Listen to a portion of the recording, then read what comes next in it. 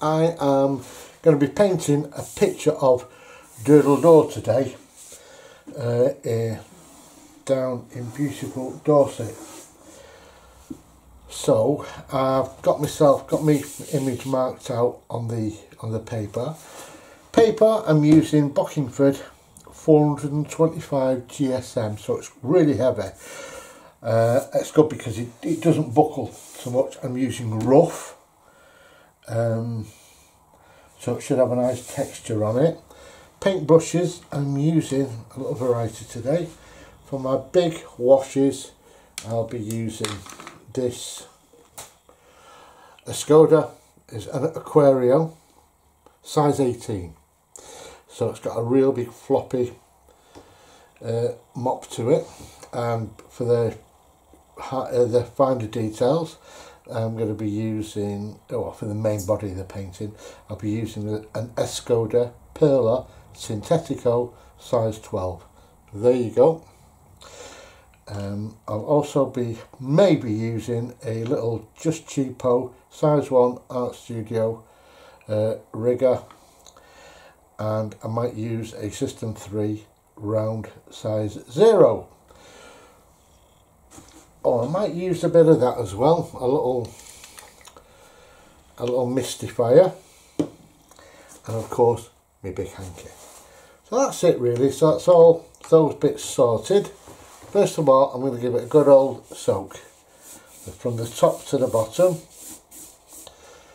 and I'm going to lift out the highlights that I don't want to be showing, but I want to have like an overall cast to this.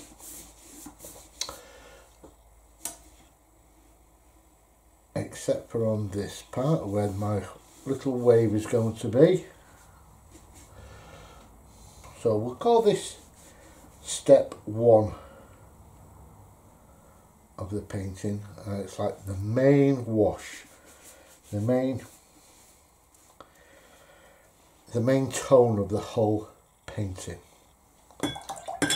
Right, so firstly I'm going to decide what kind of mood I want for this, so I'm going to use this is Opera Rose in there, a bit of Opera Rose, and this one in here that's a bit of purple. I meant to go for this one there, which is my French Ultramarine. Let's go for that first. French Ultramarine with a little bit of purple and a bit of Opera Rose.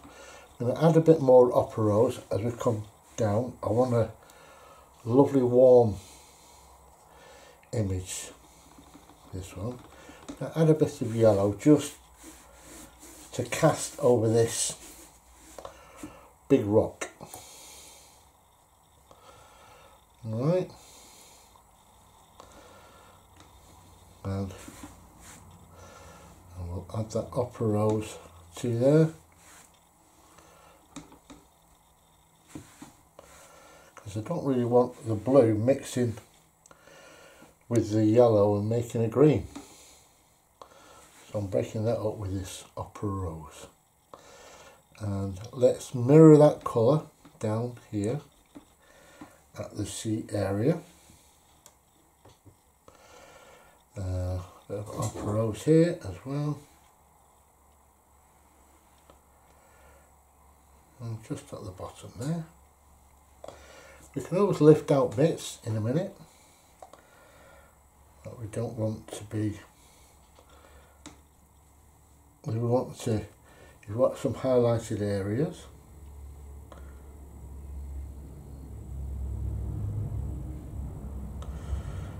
I'll lift. I'm going to turn it over there because there's quite a lot of water there.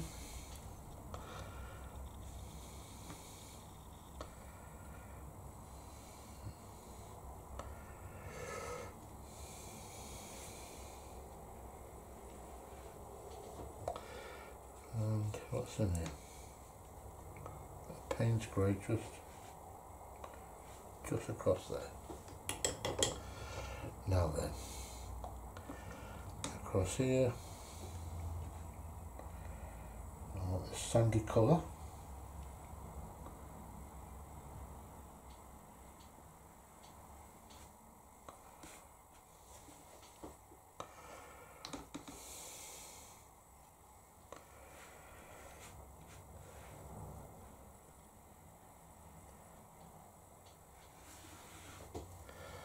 And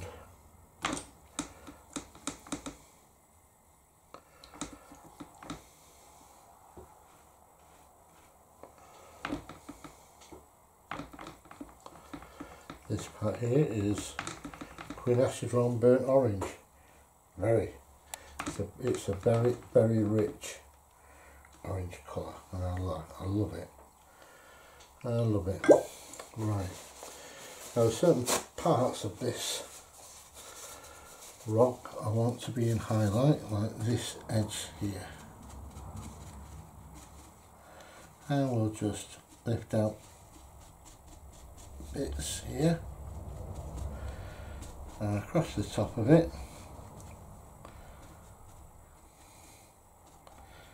But I want this overall feel of this tone to come through. And well,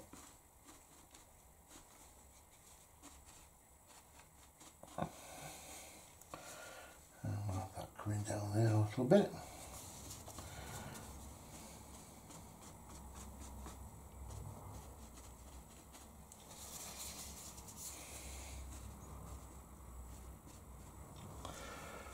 Right, now then, where this is really welling up, I'm going to lift some of that out now with the thirsty brush.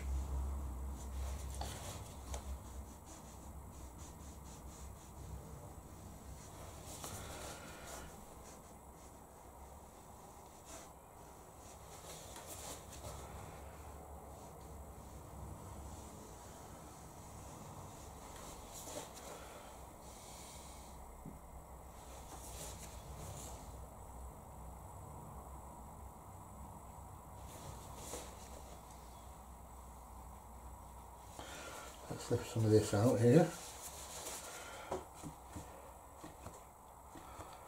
There we go. And we'll add a little bit of sandy colour to this part here. Right to the edge. Now I want to darken this colour just underneath where the wave is. While all this is still damp.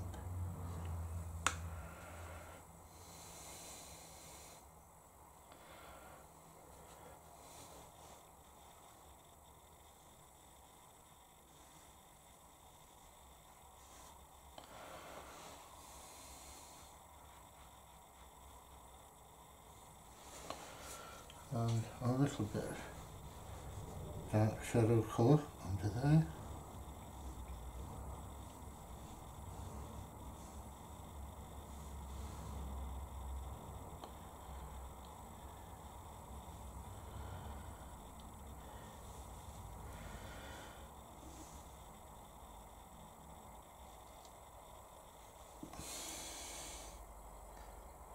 That's been created by the shadow of the wave. And now we'll go back under there with that dark colour. And that's good enough, I think, for the first layer. Lift some of that out here.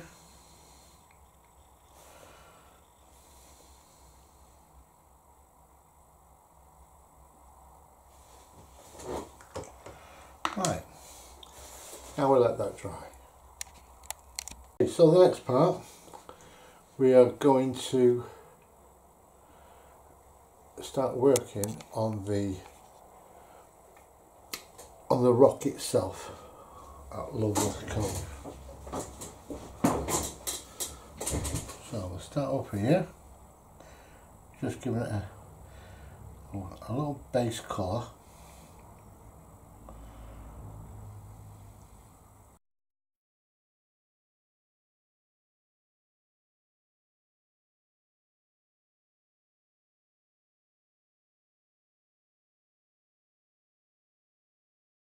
Okay, so now this is quite dry, And because I let it dry naturally initially, we've got this lovely granulation that I really love. If we sort of got a hairdryer on that, it'd have probably lost that, and it would have been a shame. So anyway, but saying that, we're going to be painting over this part now.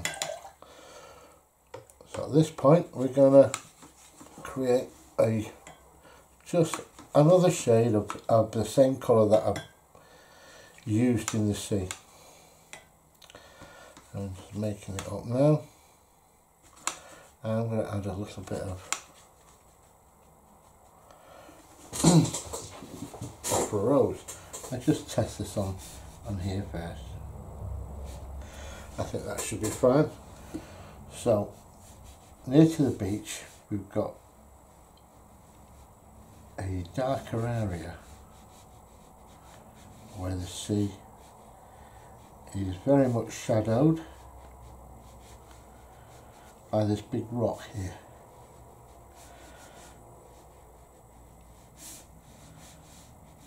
And we're going to have the light shining through there, so we'll just have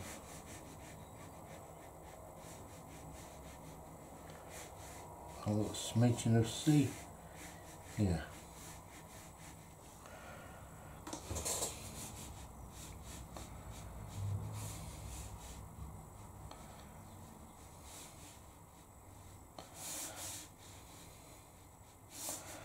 Nice and simple, just little strokes there. And as we get a bit closer, these strokes are a little bit more pronounced.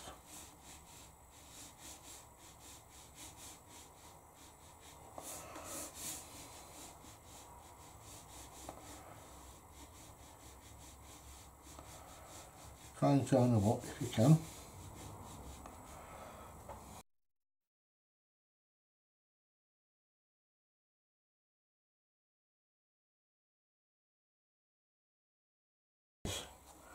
Greeny colour.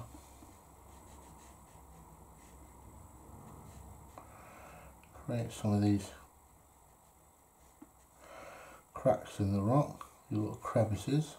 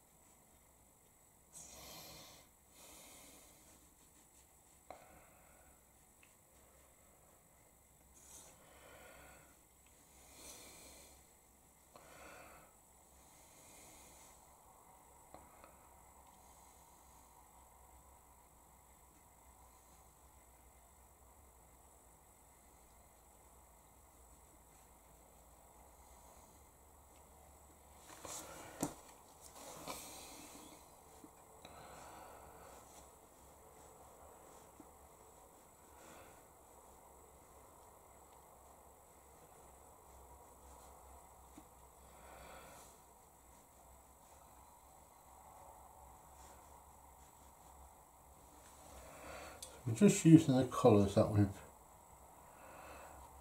used earlier, and it's just, all it's doing, it's deepening that wash that we put on. And what I want to do is just emphasise the shape of these crevices and the direction.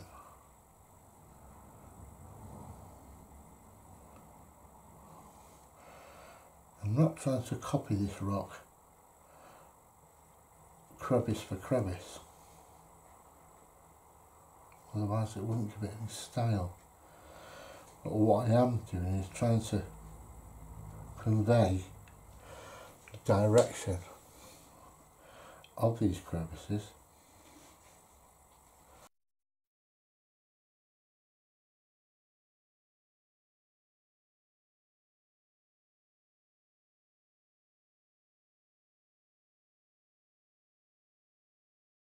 Okay, so all that part's dried now. all we've got to do is just, let's put a couple of characters in it to give it a sense of size, and then we can sort this part out here as well.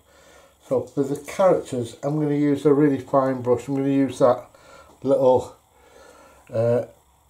System 3D around it. I usually use that when I do me acrylics, but we can use it for this. So I'm just adding a bit of upper rose to this yellow mix, just to put some legs there, and what was that? Oh, I've a little bit of red.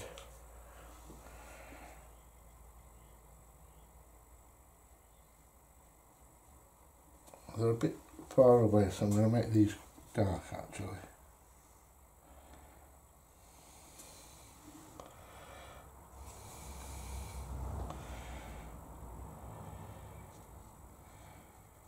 Just to give a sense of distance really, and scale. So run those colours in together, and that's fine. Now with this brush I'll create a little bit of shadow. There you go. And there. And now I'm gonna just try this well out here a second. I want a similar colour to the sea, but I'm going to make it really light, and a bit of upper rose to that,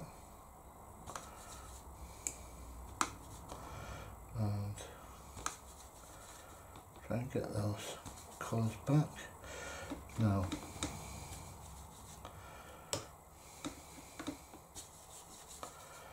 it's a bit like that. Add a bit of that colour to it, and a little bit of that. Still think it's too close to that colour, should be a little bit more bluey I think. A bit grey. A bit of grey in there. Let's see how that goes. It's a bit too dark that.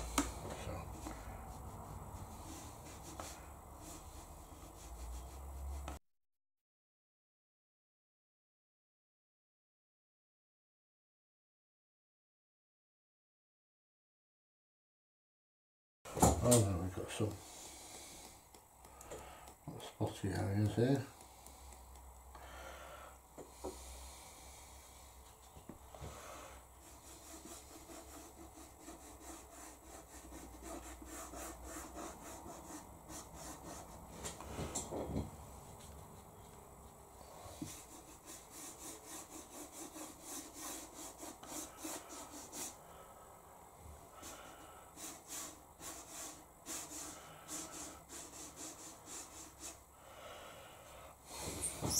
So the wet sand's pulling away.